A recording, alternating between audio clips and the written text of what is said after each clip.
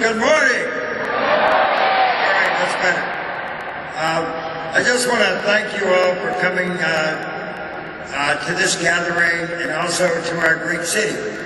Because, and I know the mayor is going to say something about this, but welcome to the greatest city in America. Milwaukee.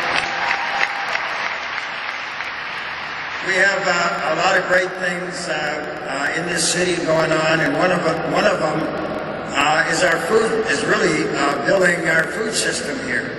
So I'm not going to spend a lot of time talking because this is not my conference. It's not Growing Power's conference. It's all of our conference. The one goal that I want to see happen here over the next 3 days is that you all get inspired. Because in 2010, when we were in another building just right up the street here, at the end of the conference, at the closing, I asked all of you who were here to go back to your communities and go to work. Not go back and just sit around at a table and talk about how you're going to build a food system, but go back and start doing something, regardless of how small it is, to help build the food systems in your community, to make sure that they're culturally appropriate, that we're building a local food system that'll change the dynamics of your community in so many different ways. In a way that'll make people healthier, that'll improve the environment, that'll create jobs, and boy, did you all do it. As I travel around the country, and I've traveled a lot, and limped around with my knee and hip replacements, but I've seen the change in the last 2 years. I've seen the revolution grow far beyond my expectations, far beyond Growing Power's expectations. So you all went back and you really went to work. So we said that we would do this in 2 years, and here we are. We're back here 2 years later. You all came back to Milwaukee. So this weekend, over the next 3 days, one of the charges I give you all is to get to know people. We're all in the one building. You know, it's a big building, but we're under one tent. And it's going to give us an opportunity with all the activities, all the breakout sessions, to really get to know each other and build relationships that will lead to partnerships, because we cannot do this in a vacuum. We cannot build our food systems, individual organizations. We have to work together with everybody in our community. And that's why we have these 17 tracks.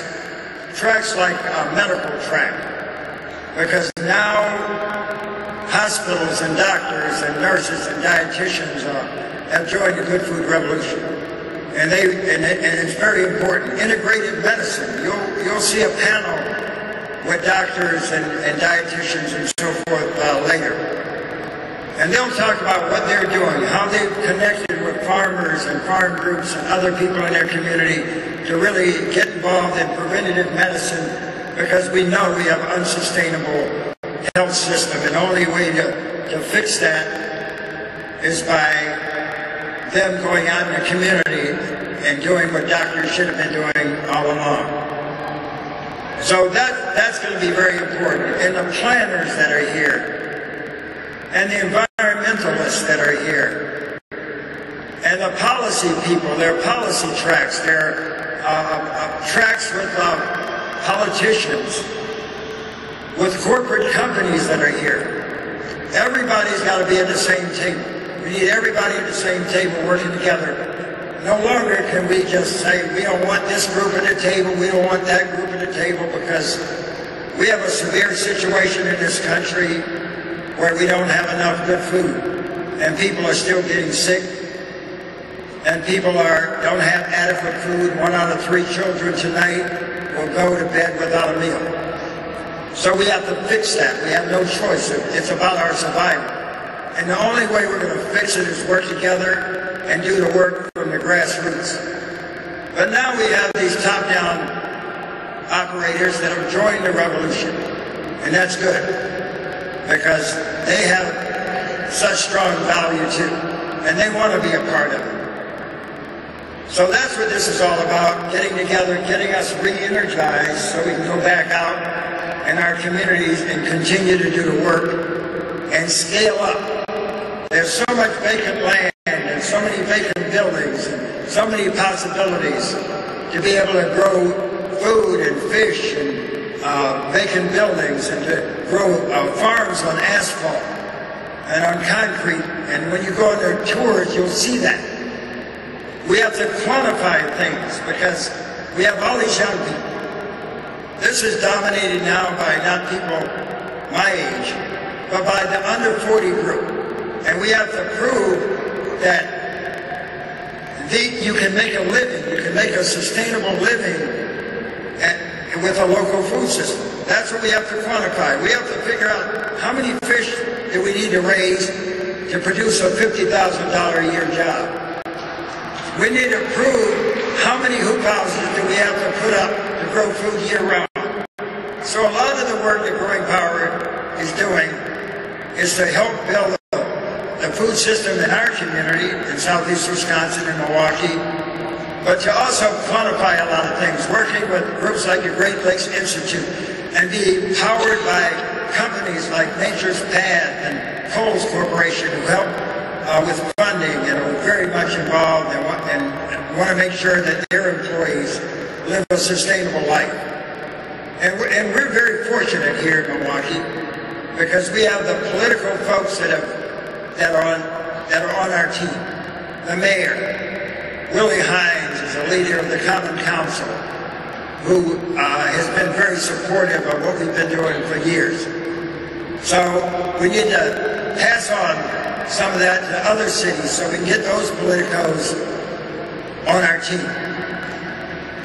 So again, I want to welcome you all. I could stand up here and talk about this all day, but you're going to hear from so many different people. Enjoy yourself while you're here. The food is local. A lot of it was produced by Growing Power in our 200 acres and other farmers from the region. So enjoy the food, enjoy the time, get to know each other, meet other people, enjoy the music, enjoy the films, enjoy everything. Get out into the city. And I know the mayor's going to tell you to spend some money. When you go down into Milwaukee, spend some money, to help us. But we feel that Milwaukee is on the track to becoming a sustainable community. And every community in America, and every community around the world, because this is a worldwide dilemma that we have. It's not just in the U.S., but all over the country, all over the world, that we need to build sustainable communities in the villages, in the small towns that are suffering. So get out and enjoy the city. Enjoy your time here. If you need anything, we have a lot of staff. You'll see Growing Power has 140 employees now, so we have a lot of staff here. If you need anything, ask our staff. Enjoy the tours. Ask a lot of questions. If you see something, ask questions about it, so we can answer those questions. So we want to leave here very energized, have a lot of power to go back in our communities and build healthy, sustainable, culturally appropriate food systems. And everything that we do is really wrapped around social and food justice. If you're not doing something that's wrapped around that, it's not going to work, it's not going to sustain itself.